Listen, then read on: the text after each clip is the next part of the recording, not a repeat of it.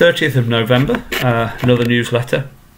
And we're coming up towards the end of term. Very long, tiring term. The children have done amazingly. Few things to run through, bring it up to date with a few things. So it's the 850th anniversary of the church, and the celebrations were meant to take place during the summer, and obviously lockdown got in the way of that. The idea is on the weekend before Christmas, that's the 18th to 20th, there will be a large projection display taking place on the church, on the side of the church. And all of your children have made some decorations and drawn in some baubles that will be projected on there. So please do take your children on the Friday, Saturday and Sunday. Have a look. Hopefully you'll see your child's artwork up there. Been contacted by Tarina Jones at the library. We're coming into Tier 3 starting tomorrow. They just want you to know at the moment they're looking to continue using Click and Collect. There are Christmas activity packs for the children to come and collect, so do go and see those. And they are still open for return of items, collection of reserved items. There are pre-booked computer sessions and printing and photocopying. So do support our library. You know how passionate I am about making sure we support them. In the newsletter, at the moment, it looks as though the testing regime will continue in this country. So there are SATS dates, just to make you aware. I know that as we come into vaccines, there will be families who will be looking to book holidays. Please, will you just come and talk to us about those to make sure that we can work with you on that, particularly if your child is in Year 1, Year 2 and Year 6, because we have the national testing in those year groups. We have had some funding from Councillor Tennant from his community project budget, so we will have a lovely tree going up outside my office and a couple of other things. So I'd like to thank him for his support. If your child is coming up to nursery age or is at nursery, come talk to us about nursery places. They're doing a fab job over there. I spent this morning in the woods with them. I had my wellies on and it was absolutely wonderful with them. We also are coming up to that point in January where be the closing date for reception places. We are still trying to find a way of how to get parents in. Under Tier 3 we can't have people on site, which does impact upon volunteers, I'm afraid, though we have something that will be coming out for people who may be able to help us with a little reading project, so please do look out for that. I have two vacancies coming up because we have some staffing changes. I have put in the newsletter Mrs. Gowdy and Mrs. Thompson are both moving on at the end of this term from Year 1.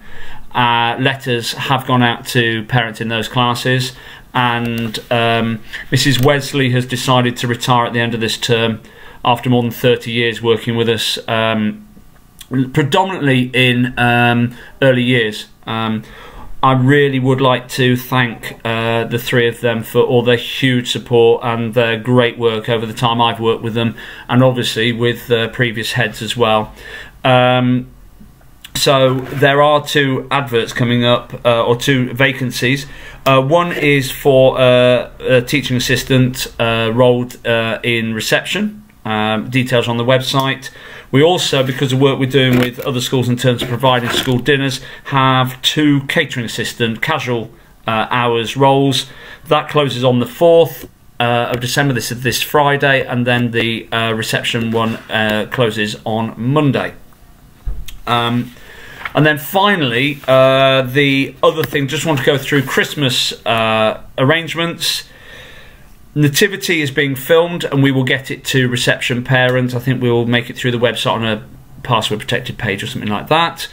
Parties will take place in year group bubbles, and we will provide refreshments. Please don't worry about that. We will still have a special visitor. We have had special permission for within Tier 3 for that to take place, and we'll do it in a COVID safe way.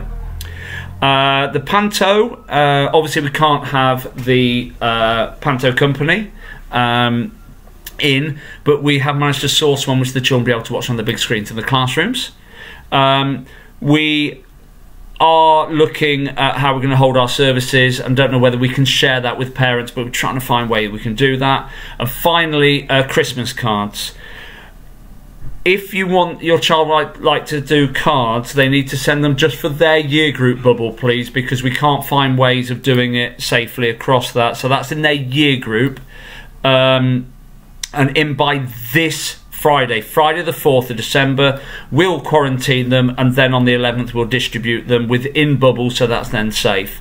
Please make sure the name is clear on the envelope, so we know who it's going to, and don't put any sweets or treats in those. And I'm afraid that we can't be often we'll support people bringing presents in for other children. We can't do that. So it just seems at the moment with so much what I'm doing with regulations and with restricts, I'm telling you what you can and can't do, and I am sorry, but you know, what I would stress is the children are just doing so fantastically. We have our termly look at books and everything with Mr. Singleton this week, and we're in preparation for it.